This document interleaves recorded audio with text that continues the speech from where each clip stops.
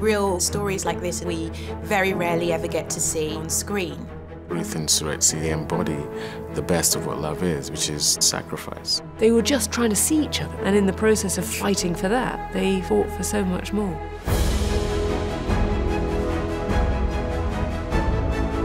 Their love not only served to better their lives, but the lives of an entire nation. It can become a bit daunting when you realise you're telling somebody this important story. But what I really wanted to do was just doing justice. Roll, please. There's an Africa that doesn't have to be about black or white exclusion.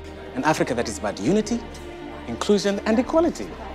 Seretse Khama represents strength, he represents principle, he represents leadership. This is a man who definitely had a kingly bearing.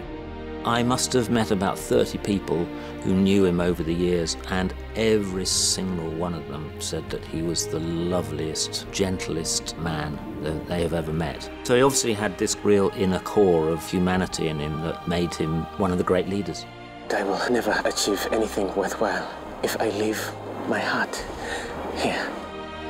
What most people from Botswana understood of white people was that they were colonialists. So the idea that he was going to bring one home to be their queen obviously was one major obstacle.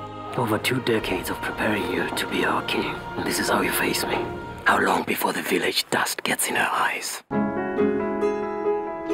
The legacy of the marriage between Ruth and Seretse lives on. The current president of Botswana is Ruth and Seretse's son. The president himself arrived on set. Our director. How do you do? Nice to meet you. Good, thank you. He saw David dressed as his father, and then later Ruth dressed as his mother. Well, yeah, I'm again with my parents.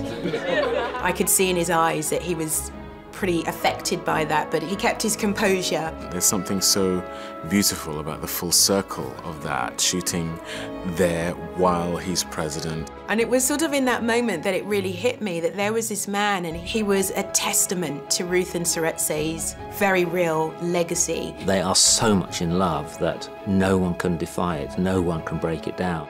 Whatever is thrown at them, they just say, we're in love, we're staying together. I have a new vision for our nation.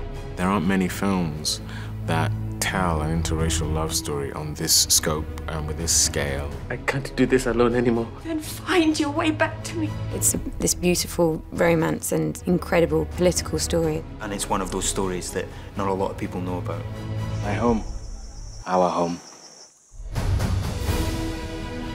They set off a series of chain reactions that neither of them could have foreseen. Their love inspired a nation that eventually gained its independence because of their leader, Seretse Khama. I think that's really important. That story changed how Botswana is. They don't see color, they see people.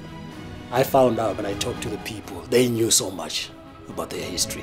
And having that told, it makes them feel like the whole world now will know them. It is time!